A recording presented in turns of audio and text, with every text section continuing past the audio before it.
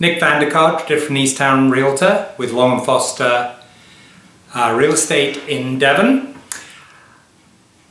This series I'm dealing with frequently asked questions, and one of the questions I get from a lot of buyers is, why am I seeing properties online that you're not sending me or that we cannot see? So let me address that.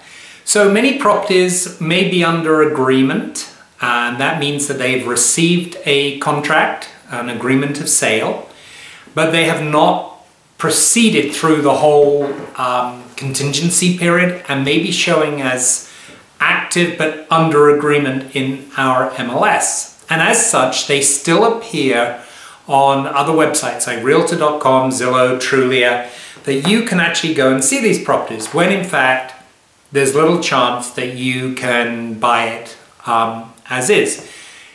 Technically, you can make an appointment to see these properties, but if you can't buy it, there isn't any point in doing that.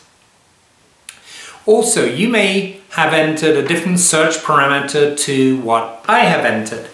And it may be that you're looking slightly outside the area that we've discussed, slightly higher price point, maybe a lower price point, something like that. But I hope this explains it.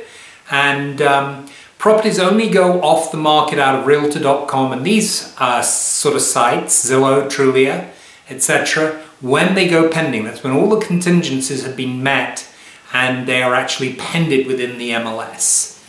If you work with me, I tend to send you a link to a portal within our MLS, and that actually allows you to search the actual MLS itself rather than a third-party site. Look forward to working with you, and if you have any questions, don't forget to email me at nick@vandekarteam.com or text me at 610-203-4543, and look forward to answering it on the next session of Frequently Asked Real Estate Questions.